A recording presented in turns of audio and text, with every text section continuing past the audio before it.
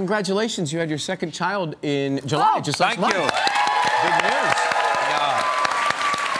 Yeah, it's been really nice. Like, it's like having your second kid is like you've just learned how to play a song on the guitar, and then somebody's like, "Okay, now play left-handed and hold this baby."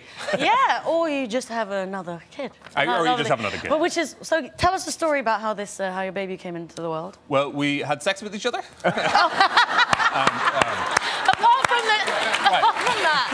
Apart from the intercourse, didn't you Gentlemen, deliver? notepad, please.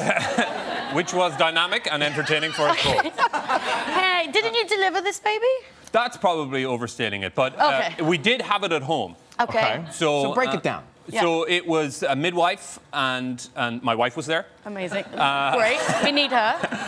Which was Definitely need her. excellent. Yeah, because she's always the life and soul of the party. Yeah.